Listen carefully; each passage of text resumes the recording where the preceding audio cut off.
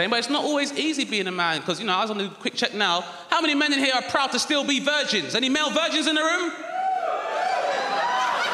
Okay. One guy. One guy. That's the thing, as much as men talk about sex, we hardly ever acknowledge the fact that we were virgins at some point. We never acknowledge our virginity. Especially I grew up in South London where I never had the best sex education. While I grew up, you got sex tips like, well, you know what, yeah? If you drink Coke and she drinks Pepsi, she can't get pregnant, so...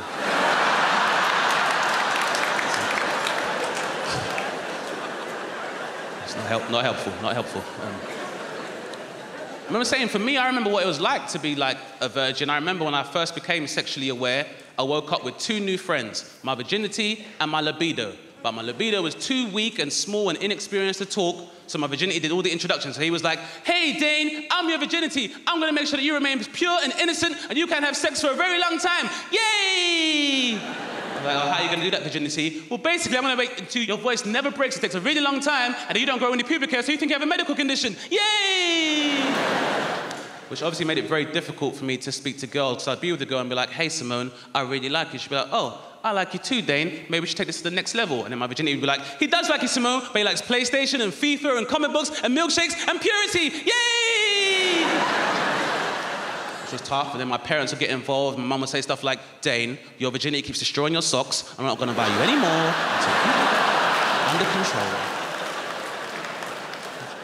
And then my virginity would chime in and be like, he's just exploring himself, and sex by himself is the safest way to have it. Yay! And that was the early part of my teenage years until finally my libido got big enough and strong enough to approach me too. And he came up to me one day too and was like, hey, Dane, can I speak to you for a second, please? What's this about, libido? Well, it's about your virginity. I was thinking it's about time that we got rid of him. What are you saying? I'm saying that we take him out. Permanently. What are you guys talking about? Is it purity and innocence? Yay! Oh, virginity, I didn't realize you were here.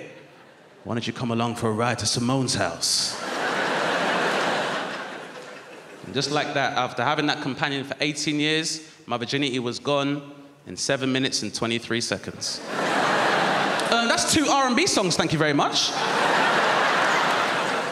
And the thing is, I didn't really think I would miss my virginity, but my life was a lot less complicated before sex came along, because all I have left now is my libido, and we have very different conversations compared to what I had with my virginity. Because I'll be out with my libido on a weekend, and he'd be like, hey, Dane, you see that girl in the dress over there? And I'd be like, yeah, she must be cold. It is November. What the fuck did you just say? No, yeah, no, I see her. Oh, boobies, blah, blah, blah. That's the thing, once like your libido awakens, then it takes over your body as a man and becomes the CEO of your manhood. And it's backed by the major shareholders, the Bulls brothers. Some very heartless capitalists down there. No, because it's tough, because despite having the best moral intentions, you've always got stakeholders with their own agenda. Because I'll come to them with very noble proposals, like I'll be like, hey guys, I'm thinking about maybe giving part of myself to somebody, getting out of the game, settling down, and raising a family. And they'll say, well, Dane, thank you for coming to the meeting. While we understand your need for paternity leave, there are still markets in Asia you have yet to exploit.